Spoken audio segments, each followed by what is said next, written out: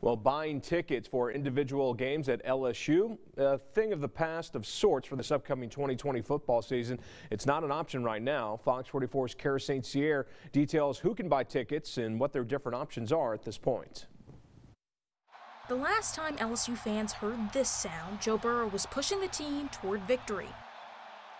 Now fans like Austin Smith are worried this experience isn't possible this year. And so us having football season and having, 50,000 or more people in one stadium, but we couldn't have, 5,000, 6,000 people to attend a graduation. I thought it was kind of odd.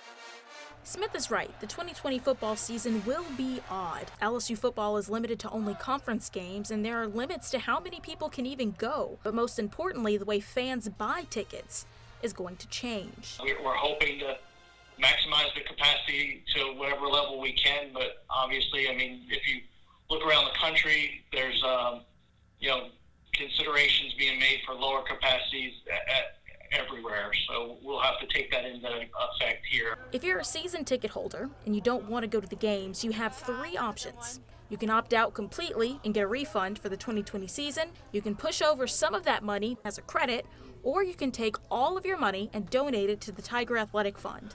People who choose to keep their tickets have another route to take, and it all depends on capacity.